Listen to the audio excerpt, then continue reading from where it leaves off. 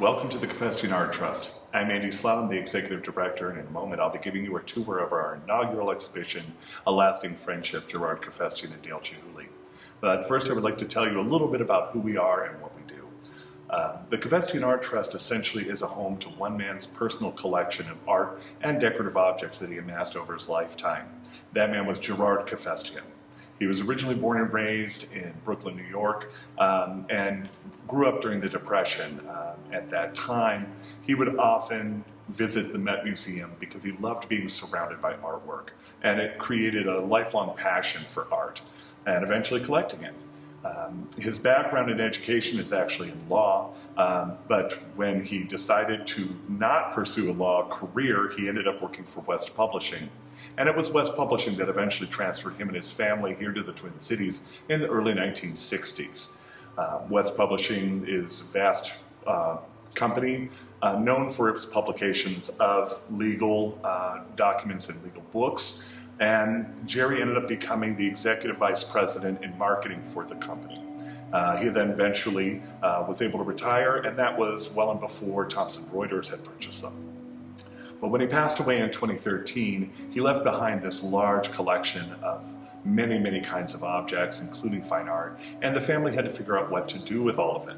So some of it was here in Minnesota, some of it was in Naples, Florida, and some of it was even in a museum that he founded in Yerevan, Armenia.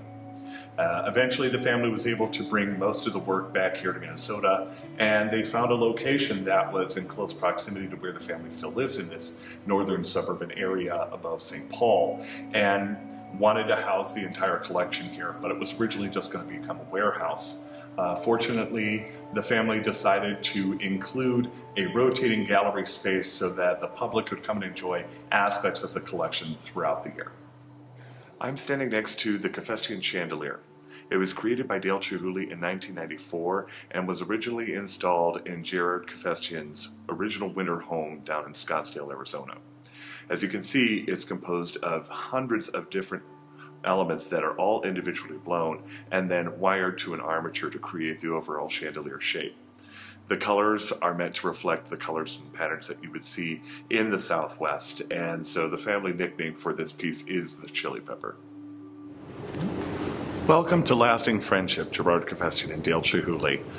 This exhibit features predominantly over 40 pieces that we have in our collection by Dale Chihuly in the overall collection of over 3,000 objects, which may not seem like a lot in context, but this is actually a very deep collection of one artist within our facility here. The collection and what we're showing, and the reason why we're showing it, is because unlike some of the other exhibitions you might encounter of Dale Chihuly elsewhere in his museums and botanical gardens, this particular collection reflects a very long friendship that went on for about 30 years. Jerry was very close to Dale and collected accordingly. Purchasing installations and individual works for his homes here in Minnesota, also in Scottsdale, Arizona, and then even later in Naples, Florida. So we were really excited to be able to showcase just the breadth of this collection, but also some of the individual components of our files and ephemera that we have that you normally wouldn't get to see, where you see letters between the two, even a great snapshot of them back in the 90s. And I wanted people to understand just how special this particular collection was in that context. The pieces that you see in this exhibit are of various series throughout Chihuly's career that he works in. And series are kind of like a way for Dale to create a set of parameters for himself and explore all the opportunities within that. And Jerry really paid very good attention to getting great examples of different objects within those series of Chihuly's. There's also a few series that you don't normally see when you go into exhibitions. So I was, again, also very excited to be able to showcase that as well. Installed above our heads is what's called the pergola ceiling. Again, also by Dale Chihuly, but this piece was made in 1999, and it was originally created to be installed at Gerard Cafesjian's house in Naples, Florida. It was a condo that he had, and this was suspended above his dining room table. The fun things to know about this is that these are all individually hand-blown objects by Chihuly and his team, and there's well over 250 of them. Also, these pieces are not glued together or adhered in any way. They're just nested together above clear planes of glass. And furthermore, there is no map to these types of installations. Every time a Chihuly installation travels that looks like this, it tends to alter a little bit, and that's intentional by the artist because he loves that it's an organic way of looking at the installation as a kind of almost like a living thing, the fact that it can better adapt to the location that it's going to be installed next time. So, as I said before, the exhibit is grouped by series that the artist works in, and it's basically exploring all the possibilities within a set of parameters that Chihuly's created for himself. The first series that he created was called Cylinders back in 1971. And this particular piece, Black Cylinder number 46, is from 2006. So first of all, you can see that the artist still regularly works in this particular series. What I like to draw attention to is that the cylinder is really meant to be a canvas or a jumping off point for what Chihuly likes to refer to as the glass drawing on the surface, where you're looking at the little squares of red and orange with dots of blue and white in them. That's to indicate patterns of what Dale really loves to collect called Pendleton trade blankets. And he really loves the weaving of them, the patterns, and the variety of colors that they come in. And so it's one way of paying homage to them. Where you see the threads of glass going down and across, that's to recreate the weaving of the blanket itself. So this is the warp and the weft. But like many of things that Chihuly makes, there's an opportunity for a series to evolve into another one. And that's what we have here with these two objects. These are called Jerusalem cylinders, and they were inspired by an opportunity that Dale was able to have where he could install and mount a major exhibition in Jerusalem at the Tower of David back in 1999. The pieces themselves really are kind of Dale's musing on the fact that 1999 was the turn of the millennium, but also thinking about the fact that while we're going into a new 1,000-year period, this is a city that's already thousands of years old to begin with. So if you look at it like this, think of the cylinder itself as representing modernity or potential, maybe. Yet it's still attached to the ancient. That's what the crystals are here for. I also think it's a nod to the human history of working in glass, which goes back 5,000 years to ancient Mesopotamia, and where we think we found the first, or at least earliest, examples of human blowing glass is the Phoenician culture in northern Israel and down to Jerusalem. And I really particularly love this series because of all of that meaning and exploration kind of compacted into these works. Next, I'm going to talk about the basket series. The baskets, Dale began this series in the late 70s, and it was after he paid a visit to the Historical Society and Heritage Museum of Washington. And when they were touring him through the back storage areas, he encountered a room filled with shelves that housed their collection of Pacific Northwest indigenous peoples baskets. And what really captured Chihuly's attention was, after all these years of age and deterioration and really chiefly gravity having an effect on the forms of the baskets, that the surface started to have like an undulation to it. And Chihuly thought that looked very sculptural. So he decided he wanted to recreate that effect in his glass, and he was able to do so by keeping his glass very hot and very thin, but allowing gravity and centrifugal force to manipulate the surface. So that's how he's achieving these ripples here. Also, because of the organic approach that he's doing in this process to create his baskets, there's that asymmetry you're starting to see here show up. And all of that combined really becomes a breakthrough for Chihuly, and it's an approach with glass that he carries on throughout his career in the medium. I love talking about this particular piece. Cinnabar basket here is a great example of early baskets by Chihuly. This particular one's from 1978. And there's a couple of features in here. And one of them is the fact that it's from 1978. It's right on the cusp of when Chihuly was no longer able to physically blow glass, and he required his team to do that while he directed them. But the other thing I like about this is if you look and see how the ripples in this surface are more consistent, it's because the main factor here is not gravity like it is in the first one. In this case, it's an early example of Chihuly exploring what optic molds can do with his glass. And this particular optic mold will give ridges to the surface like you see here. And it's a dual effect that he's going for. One, when he wraps thread of color bar glass around the bubble after they put it into the mold, you end up with these little lines on the surface that kind of recreate that wall of the basket. The other thing about this particular kind of mold is that when it creates those ridges that you see, it actually reinforces the glass, so it gives them a structure. And it allows you to blow the glass out much larger, but still keep it paper thin. And the more he worked with those molds and recreated that effect in his glass baskets, the less they started to look like baskets for Dale. And that leads us to the next series. As I was saying, those molds that he was using made the baskets feel less like themselves. But they started to resemble something coming from the water, which is a huge inspiration for Dale.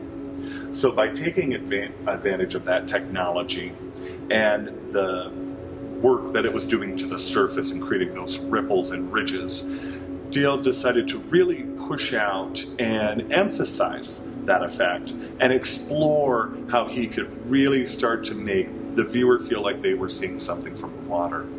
And that's how he developed his Seaform series in 1981. This particular piece from 1984, you can see now those ridges are incredibly pronounced, and it does feel like we're looking at a clamshell, or maybe a sand dollar, or even a sea biscuit. Yet in between those ridges, the glass is still paper thin, so that it really gives you that sense of lightness, that effervescence that Chihuly is looking to achieve, and why he likes working with glass as a sculptural medium so much.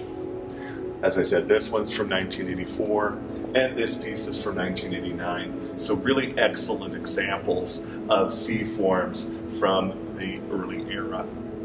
Now, to discuss the Persian series that Dale created back in the mid-80s, I'll start with talking about this piece here, Confetti Persian Set from 1992. The Persian series can be a little bit difficult to explain, but essentially Chihuly was looking to create new forms in glass and a new series. And so he was reading up on and researching things like mosaics from the Byzantine Empire and studying the abstract floral patterns in Persian rugs. So the name of Persians is really a hope to evoke that aesthetic from that region in that time period. And they are really named for the interior components, but then of course Chihuly always creates the base piece to house it. But what I really like using this piece to talk about are my two favorite quotes by Dale Chihuly. One, "I've never met a color I didn't like." That's clearly evident here. The other one is, "No matter what I'm making, I'm thinking about how it occupies a space," which is a very eye-opening quote by Chihuly, because it really helps you understand that his approach to sculpture goes back all the way to his original studies in architecture and interior design. So his understanding of space is what informs his sculpture. And I think it just means it's inevitable that he would eventually figure out a way to make his own glasswork architectural. And that's what we have here with the Cafesjian Persian wall. This installation was also created for the winter home in Scottsdale in 1994, along with our chandelier that you saw in the lobby. And I love this installation because there is a couple of things going on here. I think that you can really see by this example of how Chihuly is really pushing the material and pushing his team to see how large they can go with these blown glass pieces. On top of that, I really like the variety of color that is going on here. The fact that you have blues with oranges and reds and persimmon and ambers and golds and even brown. And what I really think is important about that and having that variety of color is that the other half of this installation is the effect that it has on the wall with all of its reflections. So the fact that you can start to mix the colors here on the wall because of the light, I think really makes for a much more beautiful installation overall. This grouping is of our collection of what Chihuly calls his Venetian series. The name comes from a trip that Dale took to Venice, this time in 1988, and while he was there, he visited a museum that just so happened to have their collection of vases that were created during the Art Deco period on the island of Murano. Now, the artist loves Art Deco, and he really fell in love with these vases, so he wanted to pay homage to them. And in order to do so, he really wanted to work with an amazing gaffer named Lino Tagliapietro. And Lino has been working in the industry for many, many years. In fact, he just retired last year at the age of 84. And it was a really incredible collaboration of Lino working with Dale to make these Venetians for him. This particular Venetian that we have here is a great example of early Venetians. I feel like you can really see the Art Deco influence in them. That's incredibly strong. But I also love that right next to it we have this collection of what Chihuly refers to as his Piccolo Venetians. Now, the Piccolo Venetians are just baby Venetians in that sense. However, in the few years that they evolve, you can see that asymmetry that we've been looking at in all of the other works that is so characteristic of the artist has now found its way into the pieces themselves. So you can still see the Art Deco, but now this is very strong Chihuly. The next two Venetians that we have are a series within a series. These particular Venetians were part of what Chihuly called his Silvered series that he did from 2009 to 2011. And it was an exploration of what would happen if Chihuly applied this antique form of mirroring process to his sculptures and that effect that it might create. So they began with Venetians, and his team would blow the vessels clear and, create amazing bright colored adornments that Dale would direct them to put on the surface. But then after it cooled, they would then pour silver nitrate on the inside. And that's how you're getting this mirror process. Chihuly really loved the results and went on to do a huge body of silvered works, including silvered Venetians, silvered cylinders, silver Jerusalem cylinders, even chandeliers. And it is really a powerful collection. It also caused Dale to go back to his archives and review some of the Venetians that he had sitting there from when he began this series in the late 80s and early 90s. And I think this is a really good example of that. It was, for whatever reason, he just decided not to show them, or whatever might have occurred at the time. Maybe there was something that just wasn't quite there, but applying that silvering process to the interior of the Venetian was like a completion of the thought. So even though this might have been started, so to speak, by being blown in the early 90s, it was finally completed in 2009. This particular series is called Putti by Chihuly, and Putti is essentially Italian for cherubs, plural. Really, this came about because Dale just loved the energy and the playful nature of Putti in Italian paintings. You see them often in historical paintings or in the frescoes. And Chihuly thought they would look really amazing if they were made in glass. So he again worked with an amazing gaffer known for his hot glass sculpting skills, and that was Pino Sigarato. This is incredibly complex work to make because there are no molds really used in the making of this piece. There may have been a stamp that they used to create the ripples in the sash, but that's largely it. The rest of this is freehand hot sculpted glass. And the tools, many of the tools that glassblowers use these days have not changed that much in the past 1500 years. So the predominant tool that Pino would have been working on to sculpt this for Chihuly based on his drawings are called jacks, which look like tweezers, but they're about this big. And it's with those jacks that he is getting all of the twists of hair, shaping the face, pulling down the arm and bending it at the elbow, creating all of these features here, and working with temperatures between 950 to 2100 degrees Fahrenheit. So it really takes incredible skill to be able to create these pieces. Dale loved how they came out, and so much so that he decided to incorporate them into other series that he was creating at the time in the 90s. And for instance, like here we have this amazing Venetian Ikebana, where it has this wonderful floral motif of this vine coming here in the sort of rainbow pattern, jewel tones with gold foil of the leaves, yet we have these really playful and wonderful putti attached to the stem of it. Now you can see that in addition to the Venetian Ikebana and using floral motifs, Chihuly's also taken inspiration from things like Audubon prints to use as renderings and source material to work and create birds with putties like we have here. This beautiful pelican with a putti on its back and one in its mouth. And here, a lobster with two putti. We also have a putti hanging out on a heron's nest. And then, last but not least, we have another of the Venetian Ikebanas with a putti on it.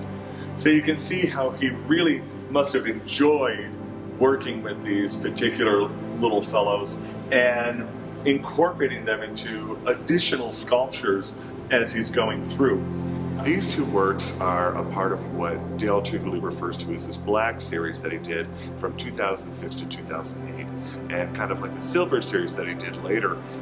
It was an opportunity to take one theme and approach all of his previous series with it. So the themes were use this new opaque black that had just come out onto the market and go big and sculptural. So he did black baskets, black Venetians, chandeliers, etc. But I really love the black series that he did of just sea life. And you can see here, he's really gone in a very ambitious way in terms of scale that he was able to achieve with his team in hot glass sculpture. I really love the addition of the clear glass support structure that gives that kind of airy quality that makes it feel like the animals are actually swimming or moving, but yet still keeping with the theme of being under the water. I think these are probably two of the best examples of the Black Sea Life pieces that I've seen in person. So I'm really grateful that we have them in our collection. In conjunction with the major installations and pedestal sculptures that we have in this collection, I'm really thrilled to be able to showcase a lot of the ephemera that we have in our files and in our storage cabinets. And what I'm talking about really is the correspondence and gifts and various things that Jerry and Dale gave to one another over the many years that they were friends. You'll see behind me that we have several framed images, and those are actually faxes that Chihuly sent to Jerry as a form of correspondence, his favorite way of communicating with his collectors and friends. And then we also have some objects that are everyday that Chihuly used as a means to communicate or just illustrate and make fun gifts for them. And so you can see we have some linen dinner napkins as well as some bread and butter plates from various restaurants. I think it's pretty great to be able to showcase these, not just because it shows how close the connection was, but also I think that as a viewer, I hope you see that this is a glimpse into Chihuly's creative process. He was well known for many years and still does to this day, using sketches that he would put on fax paper to be the instructions for his team of ideas and concepts for exhibitions and permanent installations that he would send back to his team while Dale would be on site, and it would allow the team in Seattle to be able to prep things so when Dale got back he could begin working on those projects and exhibitions. So it's not every day you get to see those kinds of elements to the background of Dale's thinking process, so I hope you'd enjoy that. Some of the drawings in our collection that Dale created that are actually illustrations of installations he wanted to create for Jerry's home in Scottsdale, his original winter home. And Dale's drawings are, well, they began when Dale had lost the sight in his left eye in a car accident, and then 2 years later dislocated his shoulder. Those two accidents made it really difficult, if not impossible, for him to be able to continue to blow glass himself. So luckily his team was able to take over for him, and they used Dale's drawings as part of their instructions, where Dale acts like a conductor or movie director and uses these as sort of the script by which to run. And the drawings themselves all indicate a different installation. So this one says Cafesjian Ikebana, Ikebana being a floral motif that Chihuly works throughout his different sculptures. And that installation that is actually still in our storage. We didn't have enough space for it in this exhibition. But as you remember from the piece we talked about in the lobby, the Cafesjian chandelier, now you can see the drawing that corresponds to it, and you get a glimpse into how Chihuly was thinking about where it was going to be located in the home. And one of my favorite features is you see there's a second floor landing and a spiral staircase, and I really think the people that he's showing here in this drawing are him indicating the various vantage points in which you'd be able to engage with the sculpture once it was installed in place. The last one that we have, Cafesjian Backyard, consists of people in the yard with what Chihuly refers to as his Nijima floats, large glass spheres that he makes.